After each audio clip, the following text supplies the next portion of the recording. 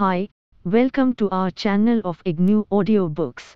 Indira Gandhi National Open University, School of Continuing Education, Certificate Programs, Certificate in Food and Nutrition, CFN, CFN2 Your Food and its Utilization.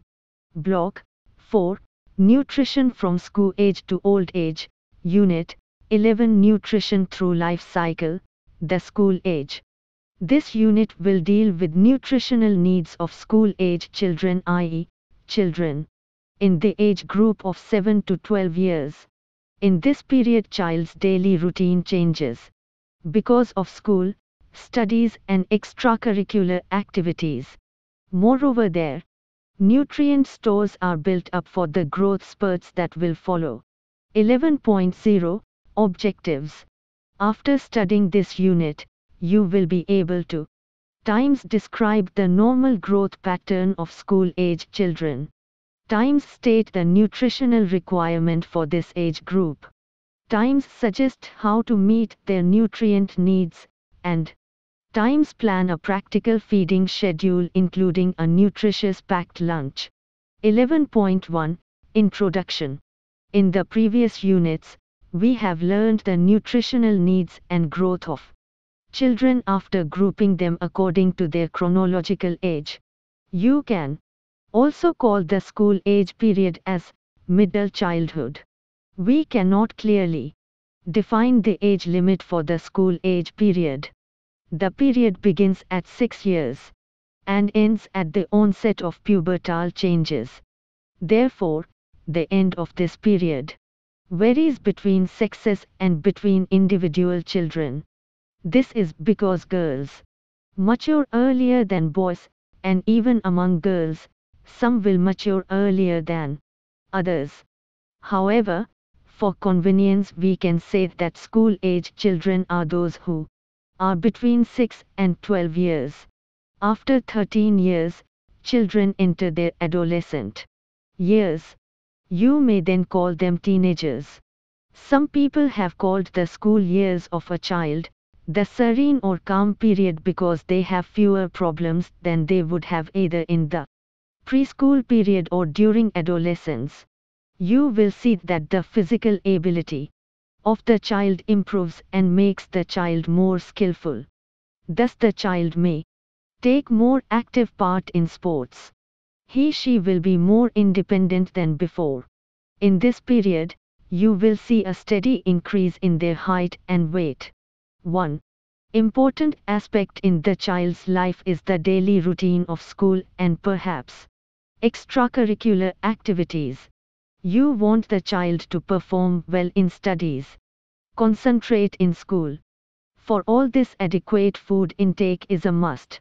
Not just that, but you must ensure that the child has adequate nutrient stores for the growth spurt that will follow.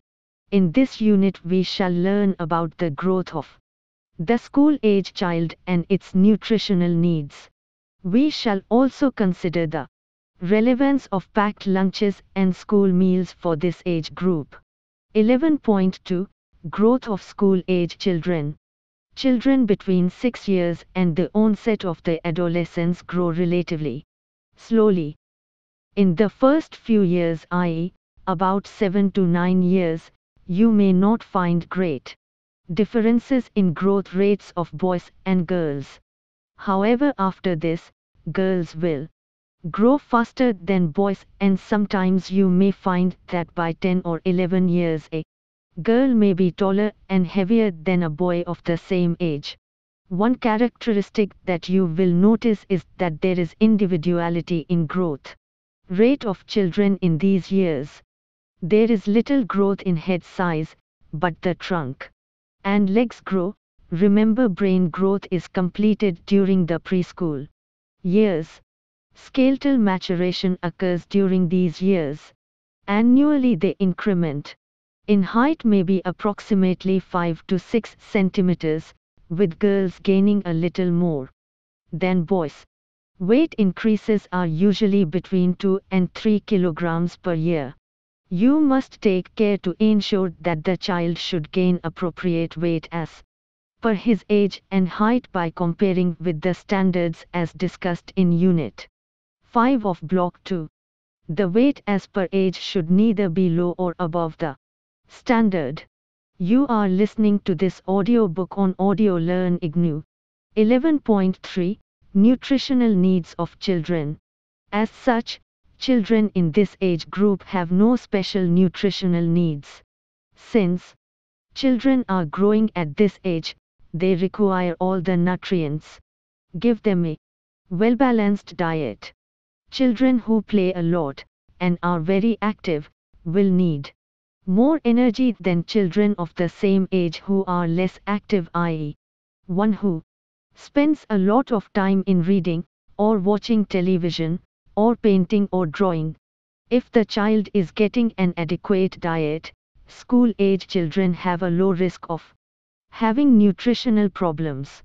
However, any inadequacy in a child's diet will affect him/her more quickly and more severely than it would an adult. Blood formation keeps pace with the need for increased blood supply for the child's growing body. Children from this age group have more resistance to disease than the preschoolers. Another important point to bear in mind is that girls should have an adequate iron intake so that they have sufficient iron stores before they reach menarche. Undernutrition may have serious consequences. If the child is undernourished, he/she will become easily tired and will not be able to perform well in school or be able to do the physical activities well or fully. Such a child may be more susceptible to infection also. In Unit 3 we gave you a food guide. Use this guide to see that you give the child a well-balanced diet. Remember that different children will have different appetites and needs. So use the suggested daily portions as a rough guide. Up to the age of 10 or 11 years, boys and girls do not differ much in the food needs. A sample menu for a school-going child. We have given you here a sample menu for a school-going child. Breakfast, paratha upma, milk egg, banana guava orange. Lunch, chapati, leafy vegetable and dal preparation, carrot, salad, dahi lassi, tea, biscuits, chicky bread and butter. Dinner, rice, chapati, vegetable, dal, milk dahi, salad. In the day a child should get the following foods in addition to an adequate intake of cereals. Look at the screen for table content. 11.4 Meeting nutrient needs. During the early part of this age span, you may find that the child has a poor appetite like the preschooler. On the whole, however, the child will be eating more amount of food and in most cases will accept a wider variety of dishes. Usually you find less feeding problem with the school-age child. Likes and dislikes have been established by this time, but remember that they are not necessarily permanent. Therefore, establish good, healthy eating habits. Do give as wide a variety of foods as possible. Starting school, especially full-time, can bring a number of changes in your child's eating habits. A large part of the child's time will be spent in school. Therefore, the meal timings should be adjusted according to the child's schedule. You must see that the child has a good breakfast. Remember, a hungry child cannot concentrate and participate fully in the learning experience. Include not only cereal but also a protein-rich food and a fruit, which supplies some vitamin C at breakfast time. Lunch should supply about 1/3 of the child's requirement. For many children, it is necessary to provide a packed lunch. When the child comes home from school, depending on the time, you should give some snack or a small meal. It is worthwhile to check the lunch box when the child returns from school. This is mainly to keep track of food intake.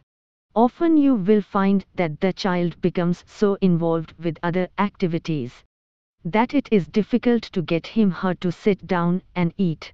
Also, when you force them, they may eat a little and rush back to whatever they were doing. Later, they may feel hungry and want a snack. If you do give snacks, encourage the child to eat nutritious ones instead of chocolate or wafers. Do not give fizzy drinks. Children learn by example. So if you take the attitude that foods such as wafers or chocolate are to be eaten occasionally and you put a definite limit on the amount of sweets, you will develop healthy eating habits in the child. In the daily diet include 2 to 3 servings of fruits or vegetables and try and include green leafy or yellow vegetables about 3 to 4 times a week. Make sure you include a citrus fruit or some other good source of ascorbic acid. Many children may dislike vegetables. However, you must try and get them to eat these foods. One way of doing so is by preparing colorful and attractive, tasty dishes. Another important aspect is that at this age they may need to eat 4 or 5 times a day. Permanent teeth start erupting at about 6 years. You must guard against caries formation in children at any age, but especially in school children because they have permanent teeth. Caries formation occurs because of poor dental hygiene, especially after consumption of sweet foods. You can prevent this by ensuring that the child brushes and cleans his teeth well in the morning and night. Also, do not give too many sweet foods. Check your progress. Exercise 1. 1. What are the nutritional requirements of school-age children? How are they related to the growth of children? 2. Plan a day's menu for a 10-year-old girl. Will the nutritional requirement for a 10-year-old boy differ from that of a girl? How and why? 11.5 Dietary guidelines for school-age children. Some simple nutritional guidelines for school-age children are given below. You may advocate these eating habits among children during their period of growth. 1. Don't skip breakfast. This ensures non-irritable behavior and good attention span in school. 2. Carry a nutritious and interesting tiffin and avoid eating in canteen. 3. Avoid junk foods. 4. To prevent dental caries, avoid fried, oily and sweet foods. 5. Eat protective foods which include fruits and vegetables. 6. Drink plenty of water. 7. Include items from all food groups in the daily diet and serve food in appropriate amounts to meet the needs of the children. You are listening to this audiobook on Audio Learn IGNOU. 11.6 School meals and packed lunch. For most children, lunch time will be during school hours. You already know that the lunch should provide the child with 1/3 of his/her daily nutrient needs. Most of the time you will have to provide a packed lunch to your child. You must keep a few points in mind while planning a packed lunch. 1. It should be easy to eat and not spill over or leak. Avoid any oily or liquid preparations, unless you give it separately in a bottle. Oil and liquid will leak out of the box and spill over your children's books. Chutneys, sauces, etc. should be as dry as possible. 2. Let the food be as dry as possible. Your child may not have a place to sit down and eat and wash hands as he can at home. 3. Many things which taste good when they are hot are not so tasty when they are cold. A packed lunch will always be cold. Hence make it as attractive as possible. If you or other adults in the family already take a packed lunch, you will have some experience Many people take chapati roti and some vegetable. This is all right, but it is not enough. You need to add some fruit, which will not get mashed, and sometimes a chicky piece or biscuits laddu for your child. Laddu, chicky, etc. can be made beforehand and kept. Fruits like banana, guava, chiku, musambi, orange, apple are all easy to carry. If you give a salad vegetable like tomato, do not cut it into small pieces. A small whole tomato, the size of a lemon, can be put in the lunch box. Chutney, e.g., coriander or mint chutney, can be put in a separate small container inside the lunch box. Some schools also provide lunches to the students under school meal programs. However, you must make sure that the lunch the school gives is well balanced. Many schools may just give a snack, especially fried snacks. This is not ideal. Even among snacks, foods like idli, sambar, chutney, vegetable sandwiches or dokla are better than biscuits, etc. Some schools may provide a full lunch as you would at home, such as rice, dal, chapati, vegetable. This is very good. 11.7 Let us some UP. Growth in the school years occurs at a slow but steady pace. Except in the early school years, appetite of the school child is quite healthy. Nutrient requirements are in proportion to their growth rate and energy requirements, and will vary according to their physical activity. If the school child is malnourished, he/she will not be able to perform well in school. Providing adequate nutrition is important so that the child will be able to build up adequate nutrient reserves, which will be needed during the adolescent growth spurt. 11.8 Answers to Check Your Progress Exercises. Check Your Progress Exercise 1. 1. During school age 6 to 12 years, children are continuously but slowly growing, so they require a well-balanced diet. Girls of this age should have an adequate iron intake so that they have sufficient iron stores before they reach menarche. If the child is undernourished, it will affect his/her physical growth and performance in school. 2. Sample menu for a 10-year-old child. Breakfast, paratha upma bread 2 slices. Milk egg. Fruit. Lunch, chapati 2. Leafy vegetable a half cutlery.